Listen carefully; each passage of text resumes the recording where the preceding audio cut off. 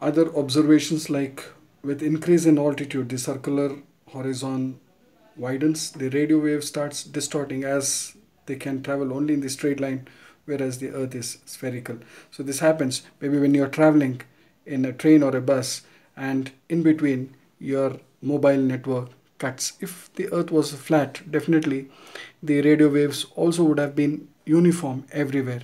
So this happens where, because that the earth is a sphere, along the curvature the radio waves cannot travel straight. Next, the sun rises in the east and sets in the west. So you can also feel as if the sun is moving from east to west in a circular pattern. So this also proves that the earth is not flat but spherical in shape. Circumnavigation, where Magellan's ship Victoria in 1952 completed one round the world to the same place from where it started, from Spain. So this also proves that the earth is not flat but a sphere. All the heavenly bodies, including the earth in the solar system, are spherical in shape. Because of their rotation and revolution, they get aberrated. So the synopsis: the earth as a planet is spherical in shape, moves around the sun, and earth is non-luminous. That means it doesn't have a light of its own, and earth moves in its orbit. The earth's diameter is more at the equator than the poles. The equatorial diameter is 12,756 km, whereas the polar diameter is only 12,714 kilometers. Hence, because of this difference in the diameter between the poles and the equator, the earth is called as oblate spheroid, or it is also known as geoid. You can see that the polar diameter is 12,714 kilometers, whereas the equatorial diameter is 12,756 kilometers. So this was about the shape of the earth. So let's pass on to the next topic, the earth, home of humankind. But generally speaking, you know that it's only the earth which has life on it. It's because of the abiotic conditions: optimum temperature, presence of water, light, soil that favors the growth of plants, and the animals that depend on this system. So hence the earth is known as the unique planet. Let's see what are all those factors that favors life on the earth, or the factors that make the earth the home of humankind. The earth is at the optimum distance from the sun, giving an ideal temperature for life process. So life process, for simple example, milk turns to curd at an optimum temperature.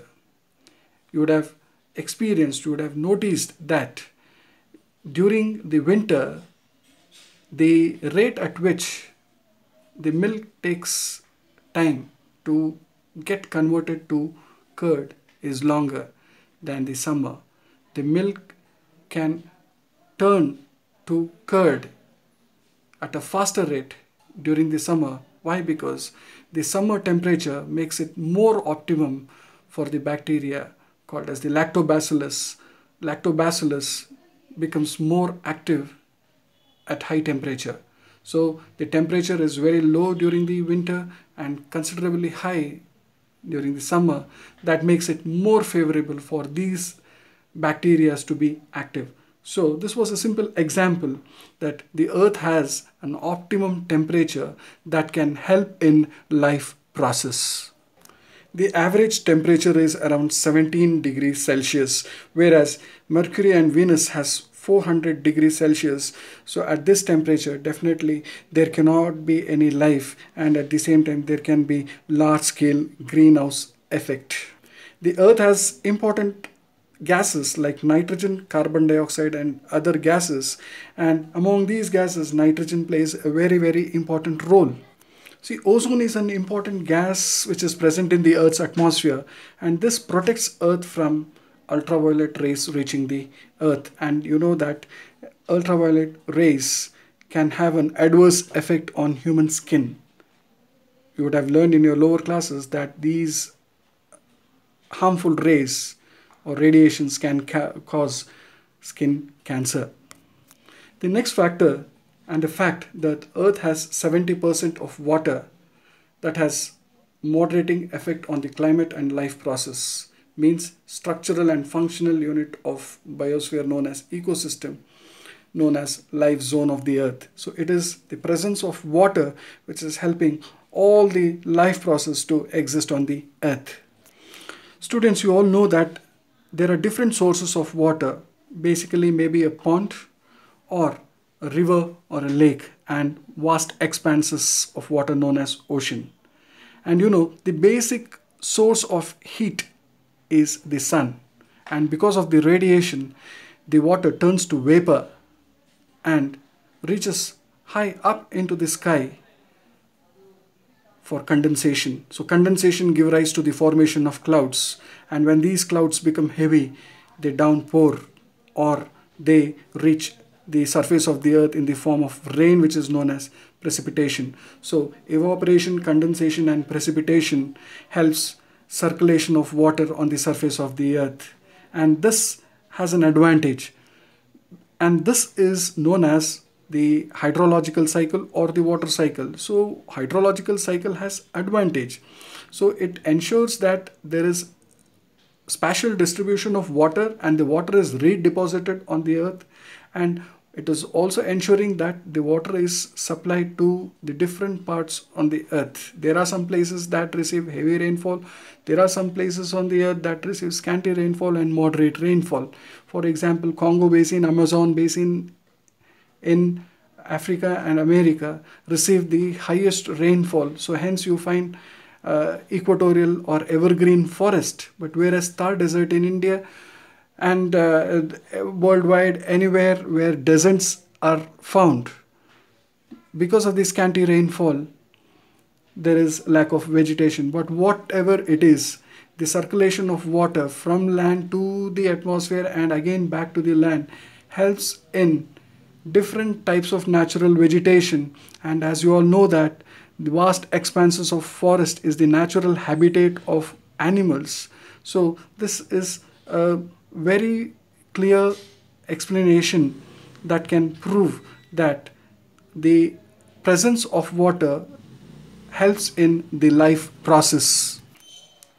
The water from sea, rivers and lakes evaporates to condense as clouds and falls back on the earth in the form of rains known as precipitation. Hydrological cycle redeposits water to the various sources, distribute rains to every place, regulates temperature. So the surface of the earth or the outer layer of the earth on which the rainwater accumulates in different water pockets like lakes, rivers and vast expanses like ocean, the layer that holds the water is known as the lithosphere or the crust, and it's a part of biosphere. And you know, biosphere is the combination of atmosphere, hydrosphere and then lithosphere. Lithosphere is known as the productive layer. Why? Because it supports life as it has fertile soil that helps in the growing of plants and trees. Biosphere provides food and shelter. Life in biosphere are of two forms: plant kingdom known as flora, animal kingdom known as fauna. All the natural vegetation spatially distributed on the surface of the earth is known as flora. For example, you have tropical deciduous forest, tropical evergreen forest, equatorial evergreen forest, savanna grasslands, and many more are the examples of natural vegetation or the plant kingdom known as flora. And at the same time, the type of natural vegetation determines the type of animal life. The biosphere on land is called as the terrestrial, whereas the biosphere in water is called as the aquatic. It could be freshwater or marine. As you all know that there is an interaction between the biotic and the abiotic factors. Biotic factors that include all living organism. It could be unicellular or multicellular, right from a small insect to a very huge animal like elephant, human beings come under the biotic factors, whereas abiotic factors that include sun or the light, the temperature, the rainfall, that means water, and the soil that supports the growth of plants is categorized or is known as the abiotic factor. So the interaction between the biotic and the abiotic factors help in life process.